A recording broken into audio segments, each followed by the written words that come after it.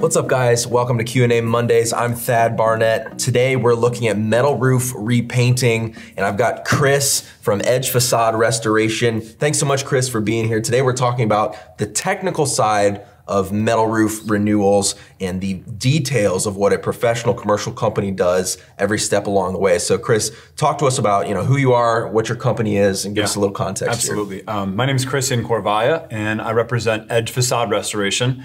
We specialize in architectural metal restoration.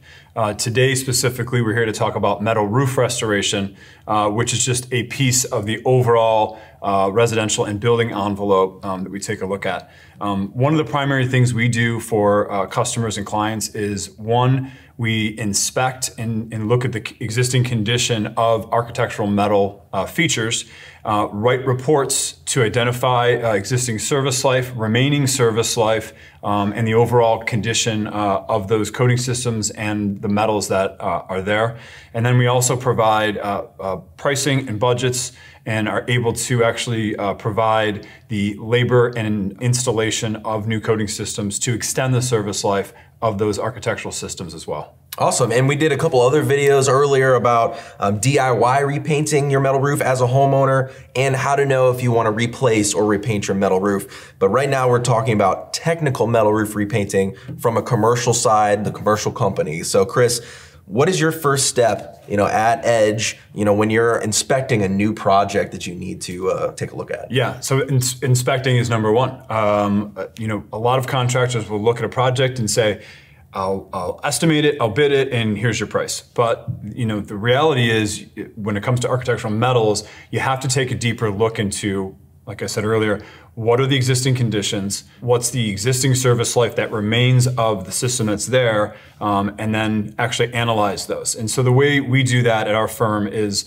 we have NACE coating inspectors, which is the National Association of Corrosion Engineers. All of the coating inspectors are able to analyze these architectural features and then make recommendations of repair. And so we look at something, we physically inspect it. We try to understand, is there surface corrosion or surface rust that exists?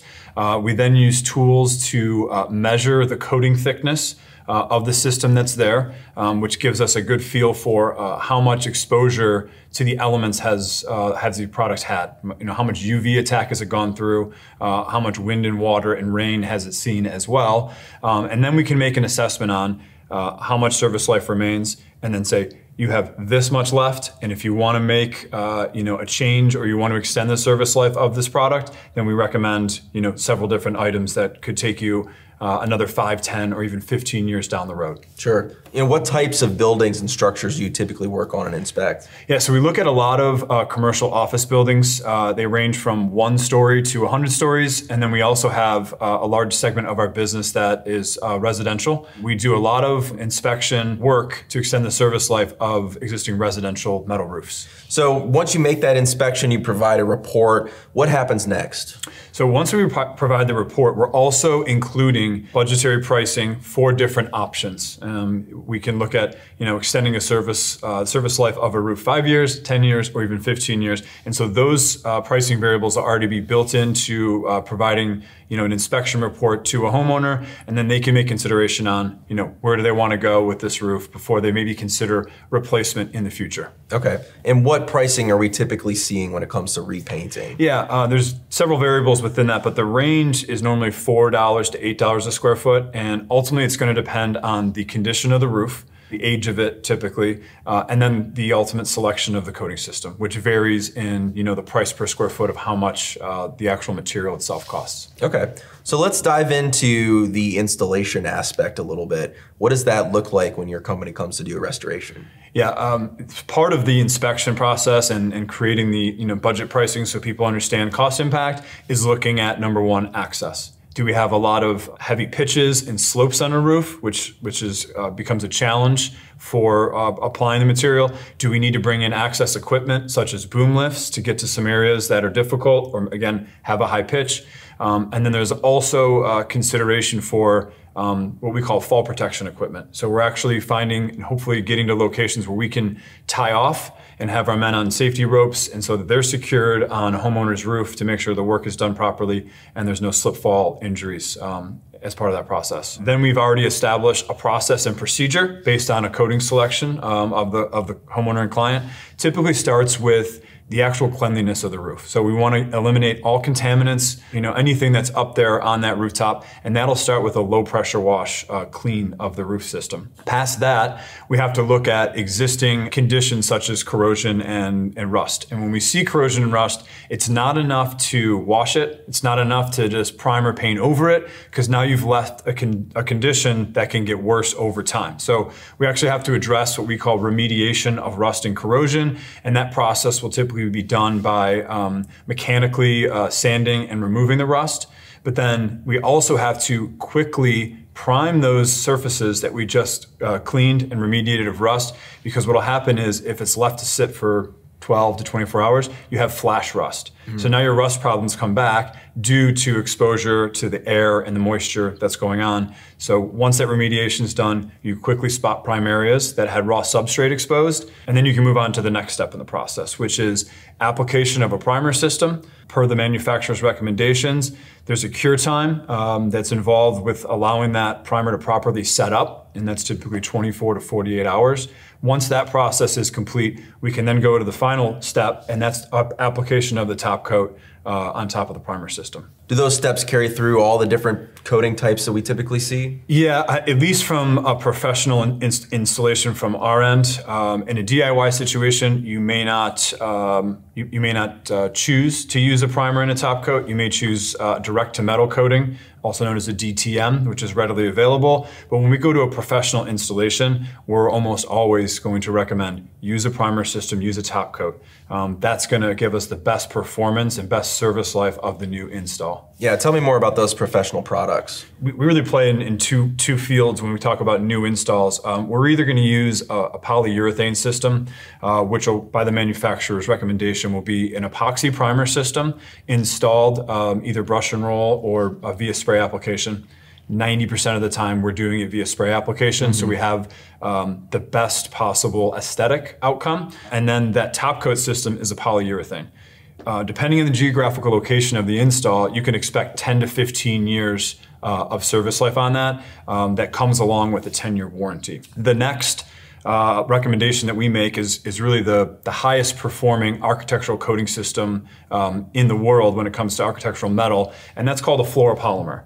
A fluoropolymer system, in the simplest way to describe it, is one molecule away from Teflon. And so if you think about the characteristics of Teflon, how scratch resistant, how chemical resistant it is, we always say, imagine taking Teflon, pulverizing it, and putting it in a can of paint.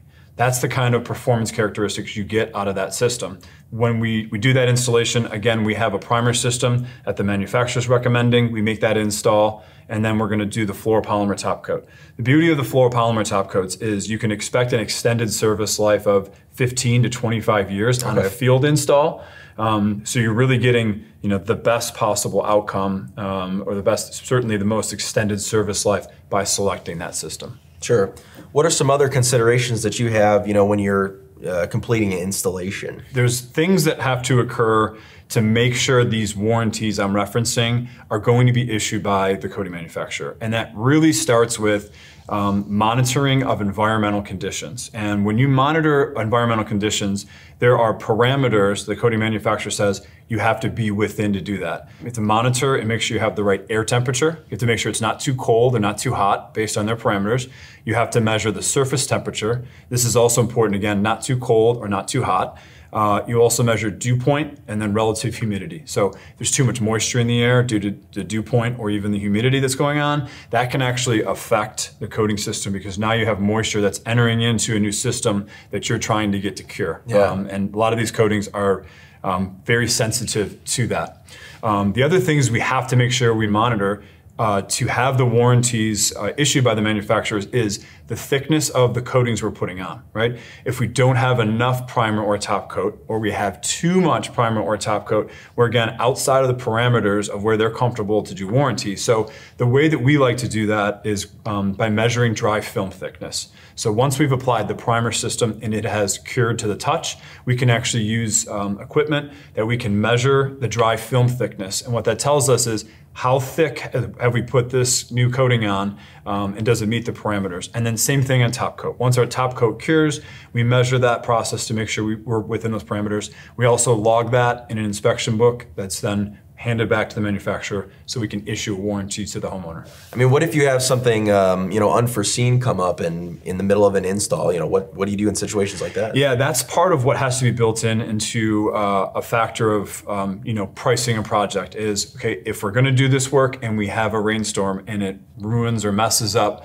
the install we did today, we have to come back the next day. There's a level of surface preparation that has to occur in order to make the install done the right way. Okay. And again, it's all about monitoring the conditions. We always say just because you have technicians that are there that want to work doesn't mean they can that day, sure. Right? You just have a rainy day or you have a foggy day. That's not a day for coating installation, and unfortunately you just can't work and do that thing to be detrimental to the installation of the project. And you mentioned this before, but not all roofs are a simple design. Right. So how do you factor in, a difficult roof, a cut-up roof, something with a lot of flashing zones and things like that? Yeah, well, that's part of the inspection process is understanding the layout of the roof, access to each specific area. Can we crawl around on this roof and do our application, safely? Are we going to require some sort of boom lifts that are going to get us to these, very difficult to reach areas? So all that's assessed in advance to make sure that upon arrival and mobilization, we're prepared to access each, area and region in the safest manner. So, as we're looking at the end of the installation process, what are you doing to wrap things up to finish off an install? Yeah, so obviously I said the last step of that process is, the top coat application, but it's really not the last step. The last step is making sure everything is cleaned up and we've white gloved, this property, that there's no remaining materials, there's no remaining, equipment, any of those things that are there. There's always a checkout process. There's always a final inspection process of the roof that we self-perform to make sure everything was done in accordance. And ultimately we have our logbook of our daily applications. All that information is then collected, sent on to the coating manufacturers to issue a warranty to the homeowner, and then we provide a closeout book of care and maintenance along with the warranty that was issued by the manufacturer. What is that care and maintenance look like? Typically, there's not a lot you have to do. There's a lot of what not to do's, right? Okay. So there's a lot of don't use this chemical, don't use this treatment, don't pressure wash it yourself, because you don't want to add high pressure to a roofing coating system, whether it's done in the factory or the field. You want to low wash or soft wash these things, but the care and maintenance package is a lot of things not to do. And then we typically recommend just a soft wash or even a rinse down every 5 years. What you really want to avoid is being on your roof. Right, having your footprints on top of the roof, okay, adding oils to it. You want to kind of leave it alone. I mean, the goal of a metal roof is that it can be maintained on its own through a typical rain wash and not have to have a lot of care and maintenance. What else haven't we covered when it comes to your types of installs? I think it's really critical when considering selection of an installation or installer, I should say, is that there's a large difference between the residential painter that paints your house, both exterior and interior, versus a commercial painter that not only is using a quality assurance and quality control system done under protocols of a coating inspector, but they also have a substantial book of project references, and they can show you roofs that were done, the longevity of how long ago those roofs were done, and just have a track record of successful installs and a good reputation within the industry. If someone is interested in your company, where can they find you? You can find us at edgearc.com/facade, or you can find me personally on LinkedIn. Awesome, thanks Chris. Well, I really appreciate it. If you guys have any questions, please comment down below. We'd love to answer them. Check out Chris. As we mentioned, as always, I'm Thad Barnette. We'll catch you next time.